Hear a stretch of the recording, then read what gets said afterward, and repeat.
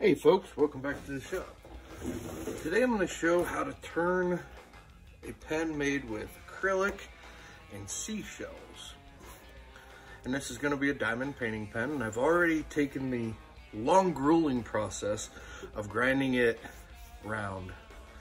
And to make it a little easier for myself, when I cast this, I put 2 pieces of acrylic on each end and then filled the middle with Alumilite and various seashells. Some of them are fancy little spiral seashells. Some of these are dyed seashell chips, just different pieces of seashell.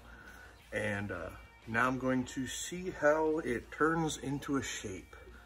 I tried this a few days ago with another blank and tried to do a deep divot design. Didn't work out so well.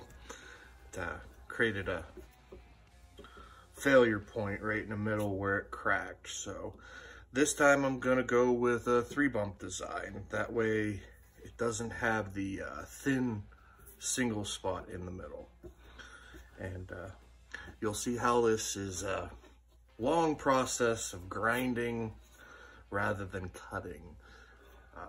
The acrylic cuts just fine, but the seashells more just grind away. And you'll see what I mean.